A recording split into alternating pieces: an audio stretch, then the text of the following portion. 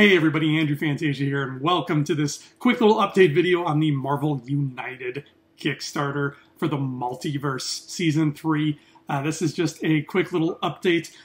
We are following this campaign here on Digital Charcuterie very closely because this guy is a Marvel United fanatic. So obviously I wanted to share my excitement with all of you and invite you along to come join me as I salivate over this game step by step by step. So a few small updates and one very big update have taken place since our first video. So for video 2, let's go over those together right now. The first big one is the box art. Yes, we have gotten the official look at our box art for Marvel United Multiverse for the core box. I'm kind of a weirdo when it comes to these things. If you talk to any board gamer, any like serious, hardcore, sweaty board gamer, they will tell you that their least favorite thing about Marvel United is how much space it takes up and how many boxes there are and how they wish there was a storage solution.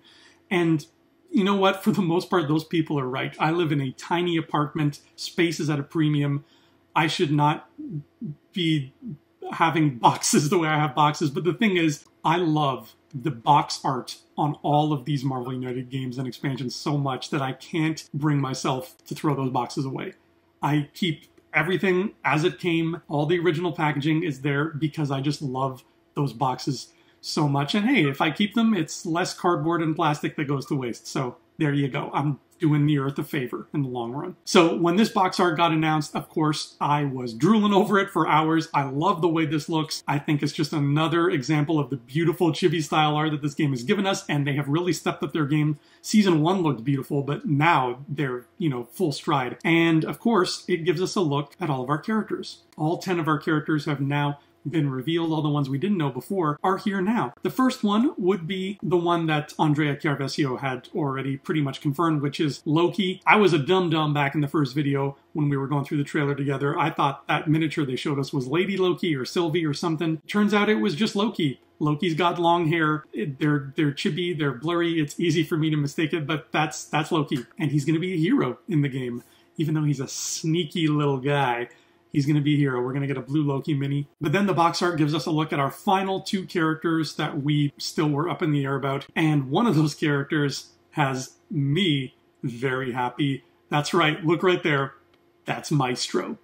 That is the Hulk villain, Maestro. And that means not only do we finally have a Hulk villain on the board, but we get to check off another character on my personal wish list. If you missed out on video 1, there's going to be a link in the description below. Watch that video. I go over my whole wish list for Marvel United and what I want to see, and it's basically just all characters that we need to fill out our roster. Maestro's on that list, so let's go ahead right now together and check that off. Ooh, that's satisfying. We got ourselves a Maestro. So far, if we're keeping up, that's 3 characters from the wish list checked off. We're off to a slow start. There's still plenty more of this campaign to come. Next, finally, we've got our big sort of display villain on the box here, the most prominent one, and that is Dr. Doom in a white cape rather than a green cape. I don't know anything about this Dr. Doom. I don't know what this is all about. Quick little bit of research told me that this is a Secret Wars version of Dr. Doom after he stole his power from the Beyonder. Okay, neat. We've got a variant Dr. Doom. Now, that's one of my biggest concerns when it comes to this multiverse theme that they're going for is, because I'm very apprehensive about the fact that this is going to be just a whole lot of alternate skins for characters, right? Here's a blue Loki, here's a white Dr. Doom, and I don't think that's as exciting as characters we've never gotten at all, like Ironheart and Maestro and Mighty Thor. That's what makes me excited. That's what makes, I'm sure, a lot of other Marvel United fans excited. You only have so much room for so many miniatures and so many cards.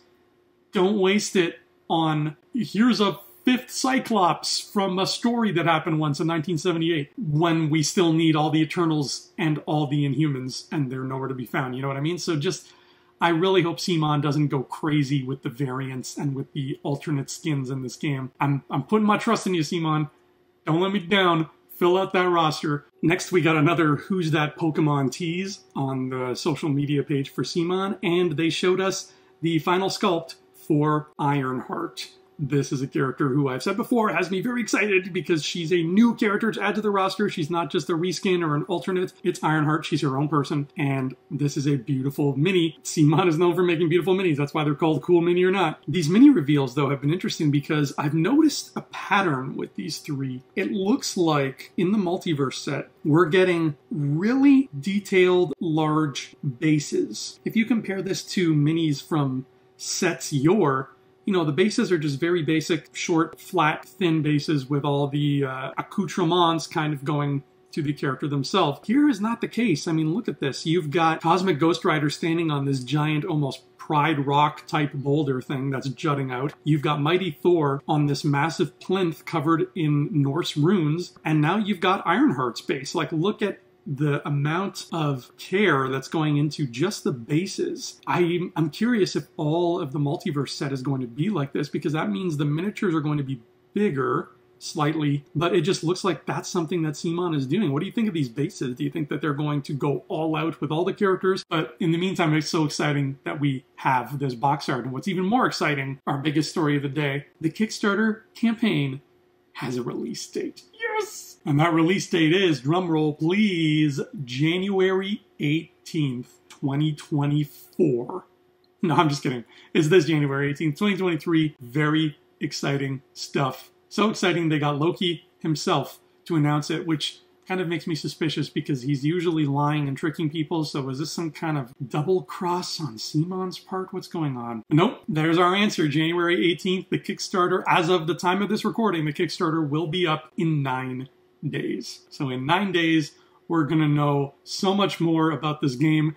We're going to start that ball rolling. We're going to be getting all the juicy expansions and stretch goals trickling out one by one, which to me is one of the most exciting parts of being part of these Kickstarter campaigns. And we are going to be covering it right here together and going over all the juicy goodness that they put out. Unless, you know, they go bananas with the variants, I don't see any reason why I wouldn't want to fund this. So here's hoping they fill out more of this roster. They give us what we love, more of it.